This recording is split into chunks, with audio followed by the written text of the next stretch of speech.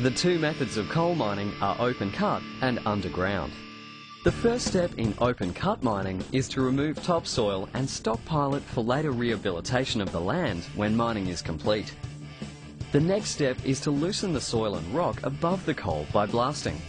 Holes are drilled in a pattern and filled with up to 3 tons of the explosive called ANFO. The rock that is loosened by blasting is called overburden.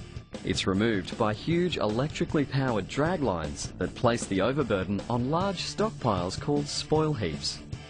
These drag lines are as high as a 4-story building, have a boom as long as a football field, and a bucket that can dig a backyard swimming pool with one scoop.